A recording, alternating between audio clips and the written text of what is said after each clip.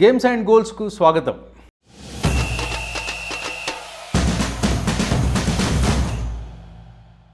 Chennai super Kings Mumbai Indians మధ్యలో IPL 2022 59th match Wankhede స్టేడియంలో జరిగింది. లో scoring match. Chennai super Kings were bowled out for 97. Toss గెలిచి ముంబై ఫీల్డింగ్ ఎంచుకుంది. 16 ఓవర్లలోనే చెన్నై సూపర్ కింగ్స్ 97 పరుగులు చేసింది. They are out of the IPL 2022 edition. Man of the match Daniel శామ్స్ and Mumbai pacers Bumrah, Riley Meredith, తర్వాత కుమార్ కార్తికేయ. ఈ నలుగురు CSK పతనాన్ని శాసించారు. Not a great start for Chennai super Kings. Conway బాగా ఆడుతూ వచ్చాడు. Last 3 matches he was in great form. He was gone for a duck, and Moeen Ali was also gone in the same over. 4 బంతుల ఆట అయిందో లేదో Chennai super Kings score 2 for 2. ఇక్కడే Chennai super కింగ్స్కు నష్టం జరిగిందని చెప్పవచ్చు. ఎందుకంటే ఆ తర్వాతి ఓవర్లోనే ఊతప్ప కూడా అవుట్ అయ్యాడు. 3 down for 5 runs after 1.4 overs. నష్టం ఎందుకు అంటున్నామంటే Conway was in great form, but he was అడ్జడ్జ్డ్ LBW by the umpire. కానీ పవర్ కట్ మూలాన DRS ఫెసిలిటీ అన్నది చెన్నై సూపర్ కింగ్స్కు అందుబాటులో లేకుండా పోయింది. దాని నుండి బయటపడతారు అనుకుంటే తర్వాతి ఓవర్లోనే ఊతప్ప కూడా he was also out LBW to a Bumrah's delivery. DRSకి వెళ్ళడానికి అవకాశం లేదు. ముంబై ఖచ్చితంగా అడ్వాంటేజ్ తీసుకుందని చెప్పొచ్చు అక్కడున్న పరిస్థితులను బట్టి. Nobody can do anything because power cut and DRS facility లేకపోవడము చెన్నైని దెబ్బతీసింది. దీని నుండి చెన్నై కోలుకోలేదనే చెప్పాలి. మరో opener Ruturaj, he was gone for 7 and Chennai score 17 for the loss of 4 wickets. Rayudu was also gone, 5 for 29. He could make only 10, and Shivam Dubey out అయ్యేసరికి 7.3 ఓవర్ల తర్వాత Chennai score 39 for the loss of 6 wickets. Mahindra Singh Dhoni ఒక్కడే ఉన్నాడు. The lone warrior. He was playing his shots unlike మనం అంతకుముందు చూసాము. ధోని కొంత time తీసుకొని వికెట్ స్వభావాన్ని అర్థం చేసుకొని మెల్లగా ఆడతాడు. కానీ ఈ ఇన్నింగ్స్లో ధోని ధాటిగానే ఆడని చెప్పాలి. అల్టిమేట్గా Dhoni remained అన్బీటన్ on 36 with the help of 33 balls, 4 fours and 2 sixes. Bravo could make 12. Highest score ధోనిది అయితే సెకండ్ హైయెస్ట్ ఎక్స్ట్రాస్ 15 runs. దీన్ని బట్టి అర్థమవుతుంది చెన్నై ఏ దశలో కూడా ఆ మొదట్లో తగిలిన దెబ్బల నుండి కోలుకోలేదు. అండ్ మిగతా బ్యాట్స్మెన్ కూడా. అంటే ఇక్కడ గమనించాల్సింది ఏంటంటే మ్యాథమెటికల్లీ ఇంకా చెన్నైకి అవకాశం ఉండింది ప్లే ఆఫ్స్ చేరడానికి. అలాంటి ఒక కీలకమైన మ్యాచ్లో ధోని ఒకవైపు తాను 40 ఏళ్ల యువకుడైనా చెప్పుకుందాం. He was running between the wickets very aggressively and he was striking the ball well also. మిగతా బ్యాటర్స్ ఎవరు కూడా, ఎందుకంటే బ్రావో లాంటి ఆటగాడు నెంబర్ 8లో ఆడుతున్నాడు చెన్నై సూపర్ కింగ్స్కి. అలాంటప్పుడు ఒక స్ట్రాంగ్ లాంగ్ బ్యాటింగ్ లైనప్ ఉన్న Chennai super Kings batting unit కలెక్టివ్గా fail అయిందని చెప్పాలి. దానికి DRS లేకపోవడం కూడా యాడ్ అయిందేమో. బట్ ధోని మినహా ఎవరు కూడా నిలబడలేదు. లో స్కోరింగ్ మ్యాచెస్ జనరల్లీ అంత ఈజీగా ఉండవు. అంటే ఎలాగైనా చేయగలుగుతాము, అలవోకగా ఆడతాము అన్న ఒక కాంప్లసెన్సీ కనుక చేసింగ్ టీంలో కనబడితే నష్టమే జరుగుతుంది. అంటే for any batter application and staying at the wicket at the same time match సిచ్యువేషన్ని అర్థం చేసుకొని ఆడడం అనేది రిలవెంట్ అవుతుంది. ముంబైకి కూడా గొప్ప స్టార్ట్ ఏం లభించలేదని చెప్పాలి. Ishan Kishan was gone for 6, Rohit was out for 18 of 14 balls with 4 fours.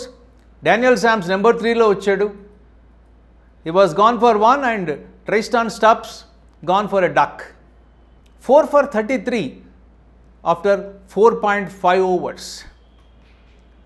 ఇప్పటి వరకు ముంబైకి ఈ సీజన్లో గమనిస్తే కనుక గెలిచే అవకాశాలు ఉన్న సందర్భాల్లో కూడా ఆ కీలకమైన క్రిటికల్ మూమెంట్స్ని క్యాప్చర్ చేసుకోకపోవడము, వాటికి అనుగుణంగా ఆడకపోవడం అన్నదే వాళ్ళని దెబ్బతీసింది. ఈ మ్యాచ్లో సూర్యకుమార్ యాదవ్ లేడు, పొలార్డ్ కూడా రెస్ట్ ఇచ్చారు. సో ముంబై బ్యాటింగ్ లైనప్ కూడా it was not that experience and depth కూడా లేదు. ఇక్కడే Hyderabadi youngster the left hander Tilak Varma made a difference అని చెప్పాలి. 34 పరుగులు చేశాడు అన్బీటన్ of 32 balls with the help of 4 fours.